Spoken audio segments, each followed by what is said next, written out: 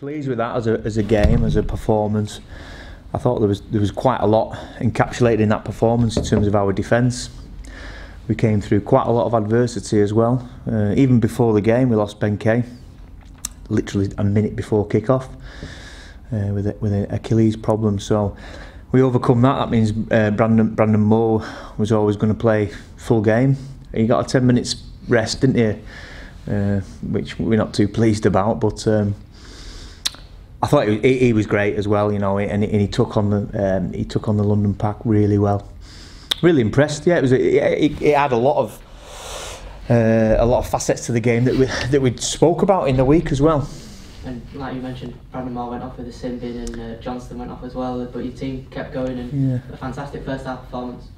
Yeah, I think that's probably the most pleasing aspect, is that when you overcome certain amounts of adversity and then come through the other side and actually score a couple of points off the back of that, then you get a lot of confidence. Our team ethic, I thought, was outstanding. I thought our commitment to each other, the commitment to the boys who didn't play, was fantastic, and that's what we're about here. We're trying to create that team first environment where the team is the priority and never the individual. However, our individuals performed really well today, really well. And Ben Johnston, another good performance from him, plenty of assists and plenty of involvement.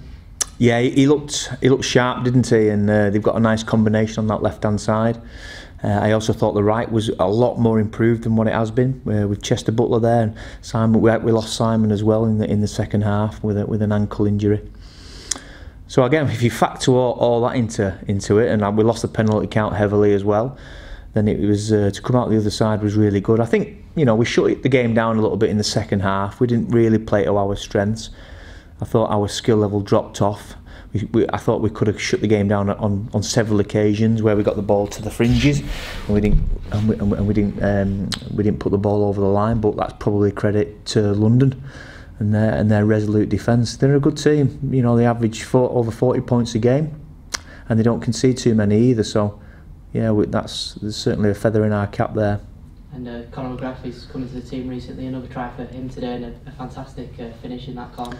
Yeah, we didn't, obviously right before half time, we got on a bit of a roll, didn't we, the last 5 minutes of that first half, and it was similar to the Lee sort of performance where we just kept our momentum. We played on the front foot over the advantage line, and then Scott Morrell, wow, he's got a wonderful kicking game, and he executed that one, and that took some scoring. Yeah, and Conor, he's a young lad. He's been with us now for a couple of years. Again, come through our system, which we're really proud about. And we could have used other people today. And Conor certainly warranted his inclusion in the team today. I thought it was fantastic.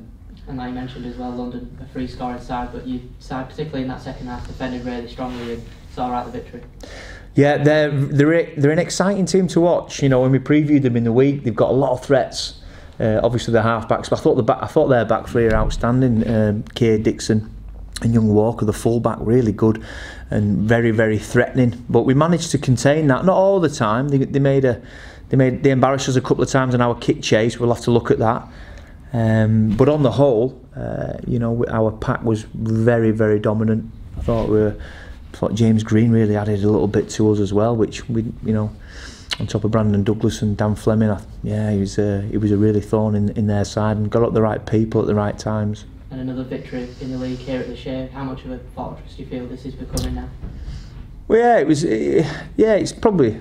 I thought the fans were on side today. I thought our fans were really really helped us. I do, and we mentioned it at half time. And everyone wants a daunting place to go as your home ground. Well, I thought it was really good today. I thought our fans were really on side, and I think the lads deserve that as well. They put in their efforts in against a full-time team who have probably just slipped up over the last couple of weeks. Apart from that, they've been blowing teams away. So there's a lot to sing about, a lot to shout about. But we've been here before. We need our best week in practice this week, and bring our best game next week. Otherwise, what we've done out there will be irrelevant. So we need to back that one up. How big a win is this in terms of the top four? Obviously now just 2 points outside the top four places. A win over London Broncos, who were obviously there last season and will probably be there again this year. Yeah, it's, you know, that's obviously a fair way off. We needed to beat someone above us. You know, we needed to put in a performance whereby that we're not, you know, we're not always breathing down other teams' necks, and that was good today that we did that. We managed to do that. Yeah, they'll be there and thereabouts, London. They're a quality team. You know, they had a couple missing today, and so did we. To be fair, we were below full strength today, which again is fantastic, isn't it? That we've got them reserve grade lads coming in and really doing a great job at home. So there's lots to be pleased about. How much of a factor was having Monday off? I'd prefer to. I don't think that was a deciding factor. I would have rather played on the Monday.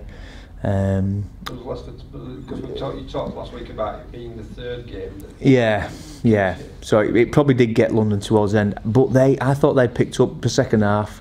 You know, I thought their energy levels, were outweighed ours in that second half, and they should be. You know, by rights, full-time team, and they'll have done some work in the week on us, and. But so do we. You know, we train as in our environment to the best of our abilities, to a full-time spec and programme. You know, and that's credit to these lads who put the bodies on the line. It didn't do us any harm, did it? You know, we looked fresh. We started the game very good, and continued with that. That spell either side of half time, is that something you've got, that your side has got in the locker, just to be able to dominate teams in such a manner? I'd like the 28-0 in the first half that we had a couple of weeks ago. I'd rather have that one than I had to sit down there at the end of the game to do our pre-match review. I was a bit heads up after that one, but I think we took our opportunities when we needed to, which is again a sign of a good team, and we bombed a couple of opportunities as well when we probably needed to, because then we could have blown the scoreboard away. Really, we're always confident defensively. You know, it takes a lot to shake us, and we fixed a little bit of that up. We're not perfect. We're far from being perfect yet. But that period, you know, after the break was certainly good, and that try, Connor's try, was wow. That was an outstanding score for that young man. And that second sin binning had more of a perverse effect on London rather than yourself.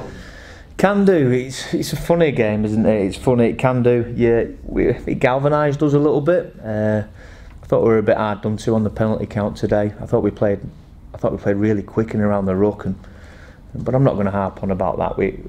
It was an excellent performance from our young team, and I'm really pleased. Again, off the back of losing Ben Kay and Simon Griggs, didn't really get going, unfortunately. So we had a few players playing out of position. So there's some good signs there going forward.